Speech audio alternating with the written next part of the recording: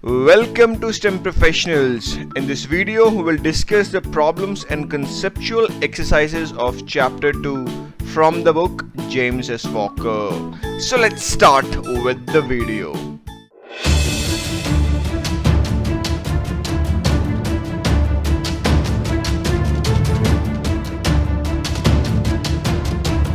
So here you can see that a cliff diver drops from rest to the water below, and we need to tell that how much time does it take for the diver to go from 0 miles per hour to 60 miles per hour. So here at x naught equals to 0, the velocity v is 0 miles per hour because it starts from rest. Now suppose at this position the velocity becomes 60 miles per hour. Now we have to tell how much time does it take to achieve this much of speed. So we have to give the answer in seconds. So for that we can do one thing. We can first convert this velocity in meter per second. So we have 60 miles per hour.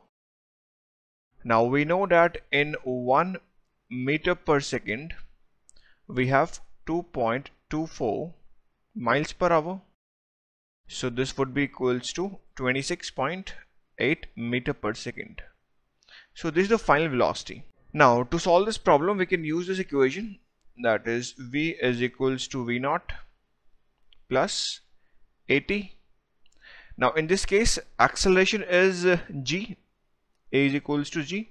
We have taken this as a positive x direction and g is also in this direction. So we can take this to be equals to v naught plus gt.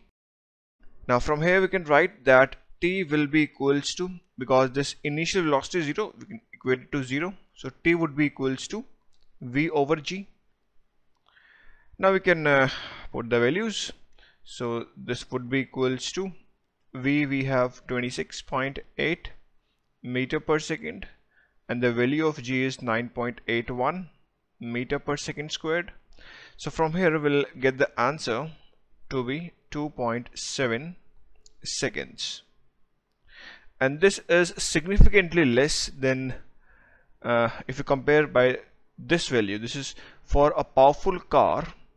It takes about 3.5 to 4 seconds to achieve 60 miles per hour from 0 miles per hour, and here you can see that the answer comes out to be, as for this diver, the time taken is 2.7 seconds, which is significantly less than the other value. So during the Olympic Games 2014, a snowboarder rose 6.4 meter vertically above the rim of the half pipe. So here let it be, this is its initial position, x naught equals to 0, and here the final position becomes 6.4 meter. So this is 6.4 meter. Now we need to find the speed did he launch from the rim, basically the v naught. This thing we have to find. And since at the topmost position the final velocity becomes 0, so v would be equals to 0. Now v naught we need to calculate. For that we can use this equation, which is v square minus v naught square is equals to 2a delta x. Now we have taken this direction as our positive x axis, a positive direction. So acceleration due to gravity is in the downward direction. So a would be negative g in this case. So we can put it here, and v is 0, so this value would be 0. So we'll get, this is negative v naught square is equals to 2 times negative g and delta x. So this negative and this negative would become positive. So v naught, this would be equals to under root 2g times delta x. Now we can put the values to get the result. So under root 2g is 9.81 meter per second squared. Now delta x would be xf minus xi, which is 6.4 meter. So this is 6.4 meter. Now we can solve this by using a calculator, and we'll get this answer to be 11 meter per second. So this would be the initial velocity. So a volcano launches a lava bomb straight upward with the initial velocity 28 meter per second. Now we have to take the upward direction to be positive. So this direction we have taken to be positive, and then we have to find the speed and the direction of motion of the lava bomb 2 and 3 seconds after it was launched. So V0, let me write here, this is 28 meter per second. Now since we have taken the upward direction to be positive, so in this particular case A would be equals to minus g, because the direction of acceleration due to gravity is always downwards. So that is why A equals to minus g. Now to find the velocity after 2 and 3 seconds, we can use this equation, which is V is equals to V0 plus AT. Now since A is minus g, so this would be equals to V0 minus GT. So this would be the expression for the velocity. Now initial velocity for the first case, I'm solving the A part first, is 28 meter per second minus g is 9.81 meter per second squared. Now time for the A part we have to take it to be 2 seconds. So this would be 2 seconds. This is second here. Now we can solve this by using a calculator, and we'll get this value to be 8.4 meter per second. So this is the velocity of the lava bomb at time t equals to 2 seconds. Now in the similar fashion we can solve the B part. In this case we have to take time to be 3 seconds. Same equation we can use. So V is equals to V0 is 28 meter per second minus g is 9.81 meter per second squared, and time we have to take it to be 3 seconds. So this value comes out to be as negative 1.4 meter per second. Now from this sign, the sign is positive. From this sign we can say that the direction of the velocity in this at this time t equals to 2 seconds would be in the upward direction.